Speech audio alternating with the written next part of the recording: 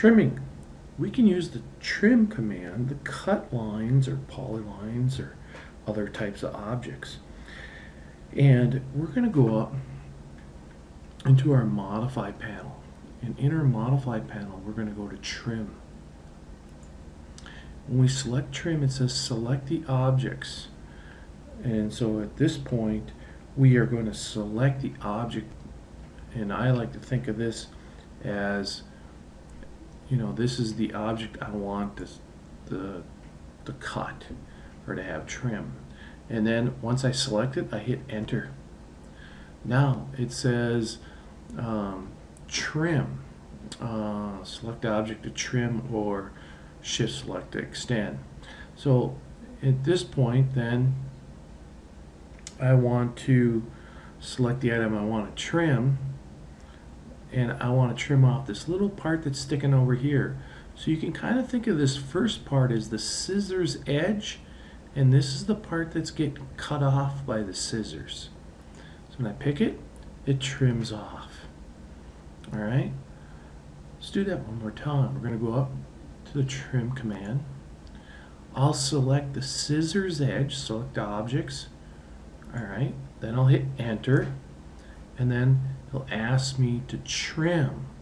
And I'll trim off this part that sticks over the scissors edge, and I'll hit enter.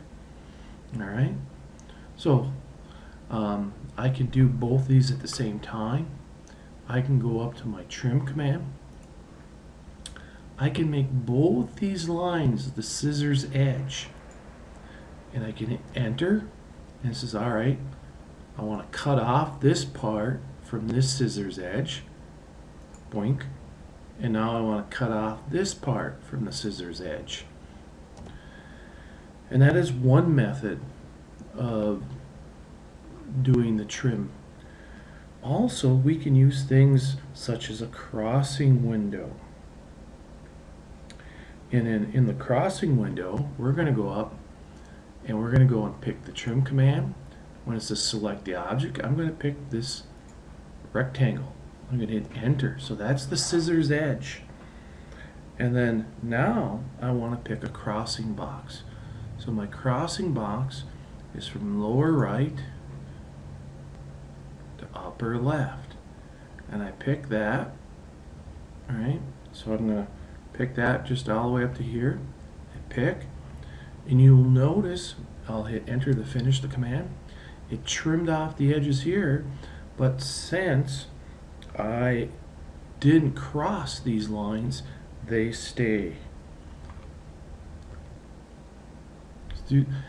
I also can use the fence option. I can go up to the trim command. I can select the cutting edge as the rectangle. I'll hit enter. Then I can come down and pick on the fence option. I can come down and pick a picket fence. So the picket fence comes down and around, and then when I hit enter, it trims off. I can hit enter again and I can finish the command. So trimming allows us to trim lines, polylines, etc. That extend past an object.